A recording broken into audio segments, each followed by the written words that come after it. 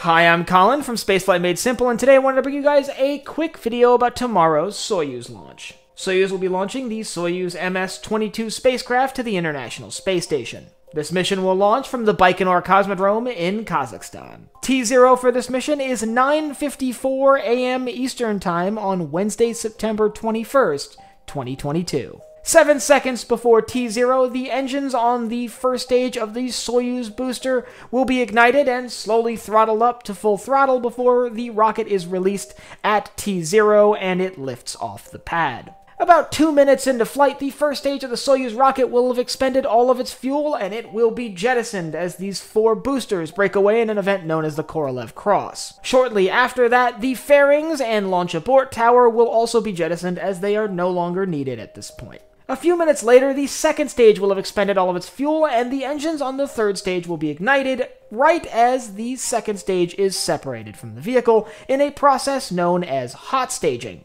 And about 9 minutes after launch, the engines on the third stage of the Soyuz rocket will shut down, having successfully put Soyuz MS-22 into orbit. After that, the Soyuz spacecraft will separate from the upper stage of the booster, deploy its solar panels and antennas, and begin making its way to the International Space Station. It will arrive at the International Space Station 3 hours later. Soyuz will navigate to below the space station and approach from underneath, where it will dock with the Rassvet module at 1:11 p.m. Eastern Time, about 3 hours after launch. So what exactly is the purpose of this Soyuz mission to the International Space Station? Well, Soyuz's primary cargo are 3 human beings, 2 Russian cosmonauts and an American astronaut, something that's rather rare in this current political climate. The American on board is part of a crew swap deal between the Russian Federation and the United States, and we could expect to see a Russian cosmonaut flying on a SpaceX Crew Dragon at some point in the near future.